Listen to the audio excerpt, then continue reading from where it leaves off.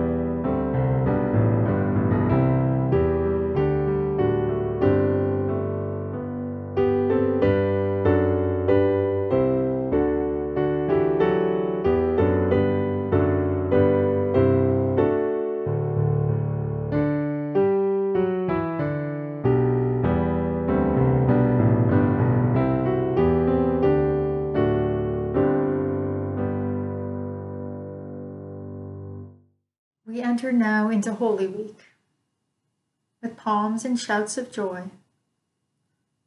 On the horizon, we know there is darkness. Maundy Thursday and Good Friday loom in the shadows just ahead. But for today, light is shining. Christ enters Jerusalem once more. There is celebration and rejoicing. Hosanna to the Son of David. Blessed is the one who comes in the name of the Lord. Hosanna in the highest heaven. It is this celebration that we become part of this day. And so as we enter into Palm Sunday and the Palm Sunday procession once more, let us turn to the Gospel of Matthew, chapter 21, verses 1 to 11. When they had come near Jerusalem and had reached Bethphage at the Mount of Olives, Jesus sent 2 disciples, saying to them, "Go into the village ahead of you, and immediately you will find a donkey tied and a colt with her. Untie them and bring them to me. If anyone says anything to you, just say this: 'The Lord needs them,' and he will send them immediately." This took place to fulfill what had been spoken through the prophet, saying, "Tell the daughter of Zion, look, your king is coming to you, humble and mounted on a donkey, and on a colt, the foal of a donkey." The disciples went and did as Jesus had directed them. They brought the donkey and the colt and put their cloaks on them, and he sat on them. A very large crowd spread their cloaks on the road, and others cut branches from the trees and spread them on the road. The crowds that went ahead of him and that followed him were shouting, "Hosanna to the Son of David! Blessed is the one who comes in the name of the Lord! Hosanna in the highest heaven!" When he entered Jerusalem, the whole city was in turmoil, asking, "Who is this?" The crowds were saying, "This is the prophet Jesus from Nazareth in Galilee." This is the gospel of Christ. There are certain images that come to my mind when I think of the Palm Sunday parade. I think of Jesus on the road approaching the walls of Jerusalem, riding slowly on his donkey, surrounded at first by his usual friends and followers, but gaining an increasing crowd as he gets closer and closer to the city, until people are just lining the road, jostling for position and straining their necks to catch a glimpse of this Jesus from Nazareth.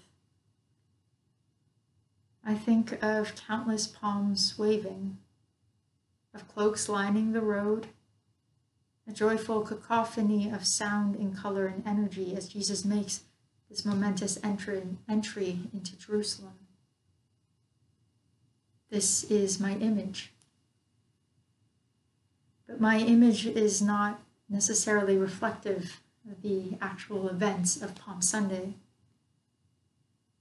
The Apostle Matthew tells us that a very large crowd spread their cloaks on the road as Jesus entered into the city. Many Bible translations, however, have a footnote to this phrase, because translators don't actually know how to correctly translate this from the original Greek. It's obscure. And so it can either be translated as a very large crowd spread their cloaks on the road, or as most of the crowd spread their cloaks on the road. A very large crowd versus most of the crowd. Either translation tells us that there is a crowd present, but the second translation, most of the crowd, doesn't actually tell us anything about the size. And the reality is that my own mental images of a huge crowd of colorful, joyful, noisily, optimistically defiant people lining the road for Jesus is quite probably not actually what happened. Jesus was entering Jerusalem during a time of year where there was a height of tension in the city. It was the beginning of Passover, the Jewish festival commemorating the Exodus out of the slavery of Egypt in the time of Moses. And as Passover celebrated the past liberation of Israel from a foreign oppressive power, that is Egypt, it is understandable why Israel's current foreign oppressive power, that is the Roman Empire, was uneasy about any liberation sentiments that Passover might stir up. And yet, for Rome to forbid the celebration of such an important festival as Passover would be in itself a risk to foment civil unrest amidst the Jewish people. And so the Romans found themselves in a bit of a bind on what to do about Passover. Their solution was simply to allow Passover to be celebrated, but to send a large and very conspicuous, that is very visible, number of extra soldiers into the city of Jerusalem for the duration of the festival. The soldiers being on high alert for any signs of unrest or uprising, and prepared to quash such signs quickly and with decisive force. And so with this context in mind, as we think of the Palm Sunday parade, we can pretty easily hypothesize that a large crowd of mostly Jewish people lining the road to celebrate Jesus entering a city already on high alert, declaring Jesus a prophet of the Jewish God, declaring him an heir to the Jewish king, King David, throwing their coats onto the ground in front of him like some sort of Jewish royalty. Well, we can bet that that would not have gone over terribly well with the very Roman soldiers who were stationed in the city at the time. And yet the gospel makes no mention of any Roman intervention on Palm Sunday. None of the gospel texts do. The Australian pastor Andrew Pryor thinks it is likely that the group that gathered outside Jerusalem to welcome Jesus into the city on that Palm Sunday was actually a small and rather ragtag group. Small and ragtag and seemingly unthreatening enough to not warrant any attention or concern by the hyper-vigilant Roman legions. It's a jarring thought that the Palm Sunday parade and procession with quite probably just a few gathered folks on the road, an assorted handful of people, with a few palm branches and a few cloaks spread out. It's a bit disorienting to think of it in that way. And yet I like this conception of Palm Sunday better. That the small group that gathered for Jesus on the road was too small and simply too insignificant for the mighty Roman Empire to care about, and yet was important enough and significant enough that it has become a vital part of Scripture and the Holy Week story. Clearly, God's conception of what is important differed quite substantially from Rome's conception of what was important. And indeed, God through Christ has never been about wealth or might, power or popularity. Throughout his ministry, Jesus hung out with the outsiders and the nobodies, the fishermen and the tax collectors, the women and the foreigners, the lepers. He himself was a peasant from a small town called Nazareth. He was an itinerant agitator. He rubbed a lot of people, a lot of powerful people, the wrong way. He rode into Jerusalem on a donkey, not a majestic, powerful horse, but a simple, humble donkey. And so in that context, a very small, inconspicuous group meeting Jesus with probably inconspicuous shouts of Hosanna on the road into Jerusalem makes sense. It's fitting. These were likely powerless, vulnerable people doing the best they could under the very limiting, very challenging circumstances of their time. And as has always been the case, their best was more than enough for God. If all they could offer was a small ragtag greeting into the city, well, we know from Scripture that that was more than enough to God. And that is good news for us. Because our limiting and challenging circumstances, because our feelings of vulnerability and powerlessness right now mean that we ourselves could not have a big Palm Sunday parade for Jesus either. Just as the motley crew of Palm Sunday gatherers welcome Jesus to the city as best as they could, so we are doing the best as we can in celebrating Palm Sunday during a challenging, upheaval time. And so we too come with the knowledge and the faith that we are doing as best as we can, and in that we are doing what is more than enough for God. God has never been about power and might. In fact, God has always been most present in times of challenge and in times of vulnerability. And so as we traverse these difficult times, know that God is with us. And that God expects only of us what we are capable of doing. God expects that we worship and pray only as we are able. That we help others and reach out only as we are able. And if the biggest thing that we are able to do right now is to simply stay home, then that is more than enough in the eyes of God. The reality is that on this Palm Sunday, we join together with that ragtag group of followers on the road to Jerusalem. We join in all our difficult circumstances and all our vulnerability and powerlessness right now. And together we welcome Jesus once more. We do it without power, we do it without grandeur.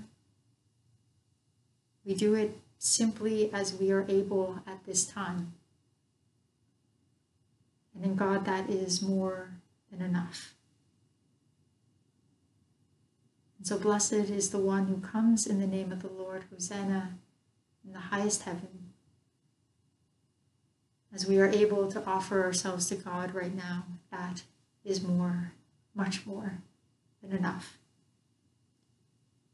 So thanks be to God. Amen. What we do is indeed more than enough for God.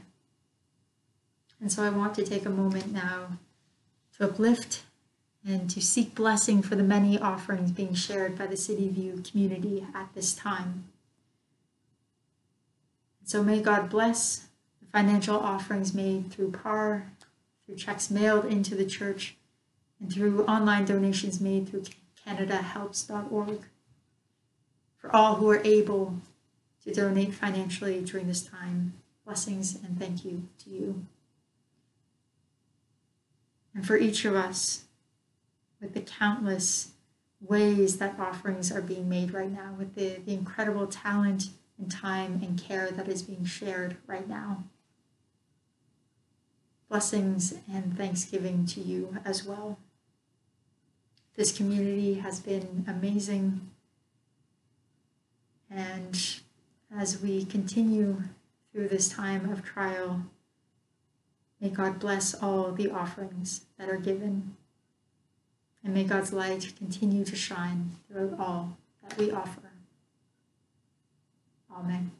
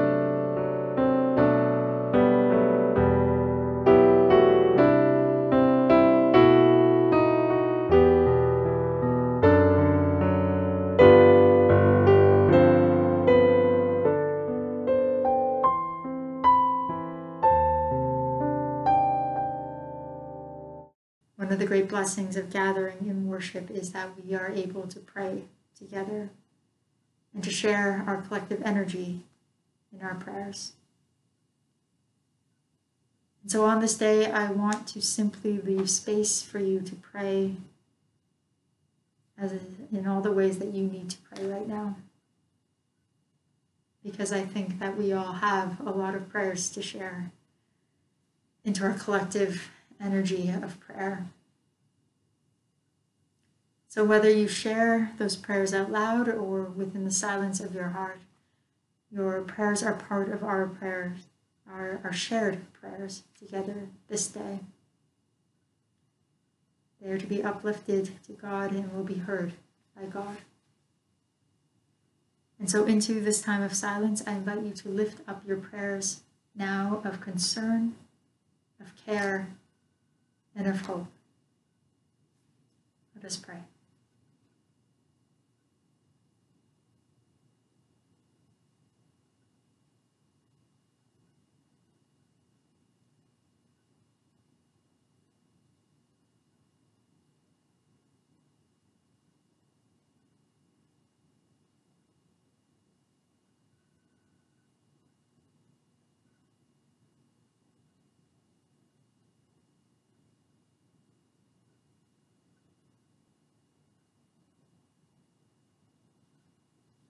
Lord, may you hear our prayers this day.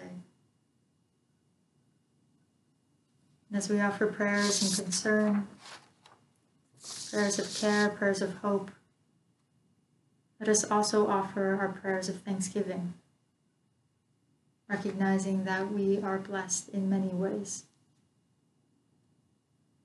So I invite you now into the sacred silence to offer those prayers of gratitude.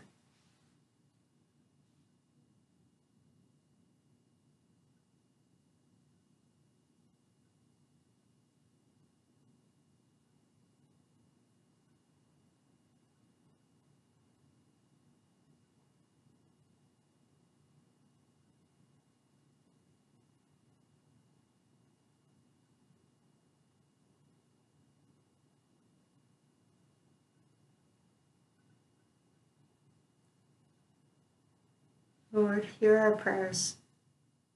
And gracious God, hear all the prayers we offer this day. Prayers of concern and care and hope, prayers of blessing and thanksgiving. As we offer our prayers to you, may you respond in light and love to the prayers of this community. As we offer our prayers of hope, as we offer our prayers of gratitude and concern, as we offer prayers of light, let us together now speak the words of Christ, who is himself the light of the world. Our Father, who art in heaven, hallowed be thy name. Thy kingdom come, thy will be done, on earth as it is in heaven. Give us this day our daily bread, and forgive us our trespasses, as we forgive those who trespass against us. Lead us not into temptation, but deliver us from evil. For thine is the kingdom, the power, and the glory, forever and ever. Amen.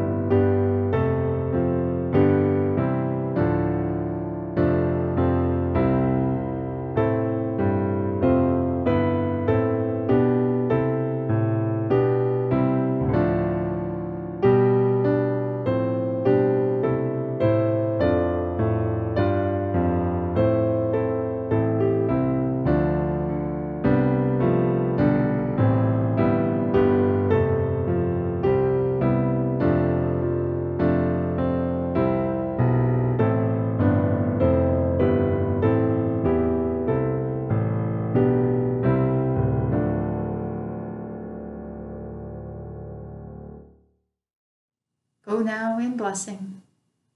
Go now in peace. Go now knowing that you are held, you are loved, you are light in this world. Go forth in light, go forth in love. Hallelujah. Amen.